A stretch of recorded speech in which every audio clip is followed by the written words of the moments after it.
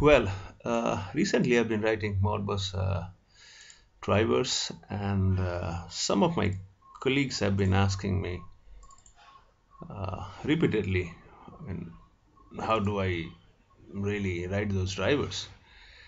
And if at all you're not familiar with uh, Modbus protocol itself, then I would say that, well, this is a protocol implemented inside most of the electronic device, especially PLCs and energy meters and most of the industrial device you find these days. Let it be drive or let it be any kind of device which is supposed to be sharing data between any other device. This is the very fundamental and the simplest protocol and quite old one and I would say most efficient one that you would see implemented inside those devices. Usually you will buy an HMI or maybe an SCADA, which bigger HMIs are usually called SCADAs. They are supervisory data control and acquisition systems, which is essentially a software which has a user interface and drivers inside it. And so it lets you talk to the device itself. I mean, so in industries, typically, if you go on buying these HMIs, I mean, these softwares, they come pretty expensive and they come on tag basis. I don't want to be sharing numbers here in terms of price, but yeah, WinCC is it's a Siemens product, pretty costly one. I not say costly. I mean they do the job, so uh, they're very much worth the money. But still, yeah. I mean, if you are somebody who's making, you know, your own products, and if you are somebody who could really write those drivers, yeah, so you can really, yeah, there's no need buying these expensive software. Hey, I'm not criticizing or trying to take anything away from Siemens. You know, they are driving half of the world, boys. So yeah, but I'm just trying to make a point that if you could really write those drivers, there's no need. You should really go and buy products from most of the vendors. And again, I mean, uh, not trying to take anything away from anybody. Not at all. Not at all.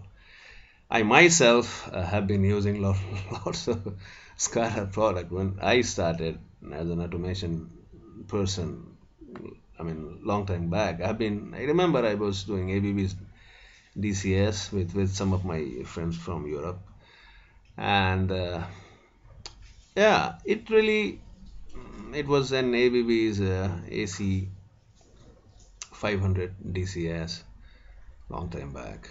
Yeah, it was written in FBD.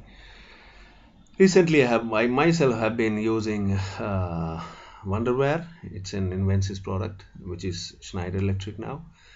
And also, I have seen applications like Prophecy iFix, which is G Fanuc's product. Great software again, pretty inexpensive. So all these are pretty inexpensive, not inexpensive, yeah, pretty good written software that will allow you to talk to your drive on say energy meter or maybe PLCs or DCS, whatever you have. But the point is, and then the video I am trying to put here is that you can really, if you are proficient in software, and doesn't matter, I mean, it could be C++ or Java, or it could be any language you prefer. I mean, it's not a barrier at all. I mean, so you know, any object-oriented programming language could be Ruby or Python or whatever, C sharp. Recently, I've been doing C sharp. I find it pretty cool. And yeah, could be even VB. Yeah. So and if you could do the GUIs, and if you have, little knowledge of writing software, and then you've got a little understanding of electronics and how these things work, and how, master and slave protocols are implemented, how do they talk to each other, then you can really write your own HMI softwares. Yeah, I've been writing my own HMI software for quite a long time.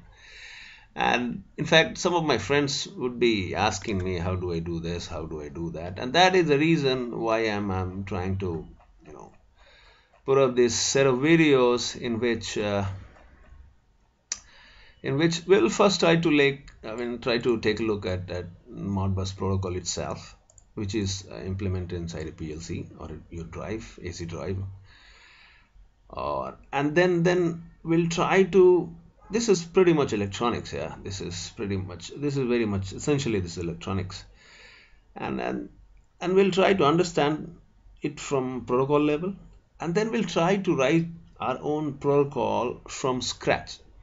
Yeah, we'll not be taking any written libraries from anywhere else. We will just be referring this document. We'll be referring uh, mm, the PLC hardware document, and we'll be writing our own HMI, GUI, that user interface from scratch ourselves.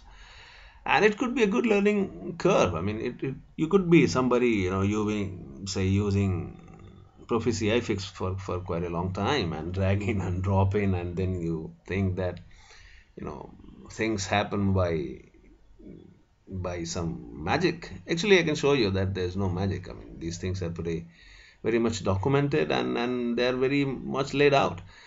The best thing I like about this Modbus protocol is that I believe it was the first one. It was first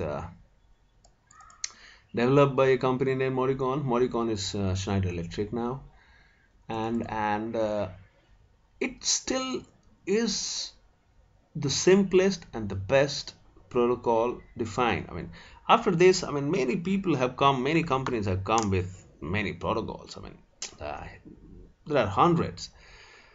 Yeah, but the pain area with those protocols is that they're not quite open source. I mean, recently I've been trying to write uh, a driver for. I was trying to talk to a Siemens PLC. It was S7 1200, if I could recall correctly, and I realized then I was in a need of referring the document that Siemens calls. I don't know. Can't quite remember well. It was I don't know. It was Profinet. Ah, yeah, it was Profinet. And I was trying to talk to a Profinet master from my laptop. Oh man, the worst thing that I found out is that it's not open source. If you wanted the document of Profinet, you got to be paying a hell lot of money to some organization. Yes, the governing body of Profinet. I mean, that really, I was not really happy to see that. And that is the reason why, probably I would say that, about almost all, not about just about all devices, either they have inbuilt this Modbus protocol, or they have a device which you can, stick to that main CPU, and then the CPU would start to talk to Modbus protocol. Well, so that makes it a great protocol, and the best thing about it is that it's open source. It's laid out. You can really go to Modbus website, and really you can download, take a look, understand the electronics and how datagrams are written, and you can straight away write your own software and talk to electronic devices. In this in this video, I would recommend that you see the first part, how my device is set up. Okay, I've got a ABB's PLC. Yours need not be precisely ABB's. You could be using, G Fanucs, or maybe Allen Bradley's, or Mitsubishi's PLC. It doesn't really matter.